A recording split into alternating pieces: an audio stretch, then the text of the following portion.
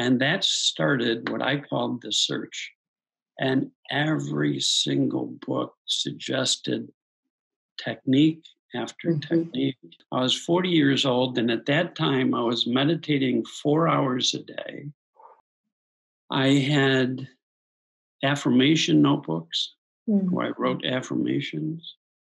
I was constantly working on myself in order to gain well-being.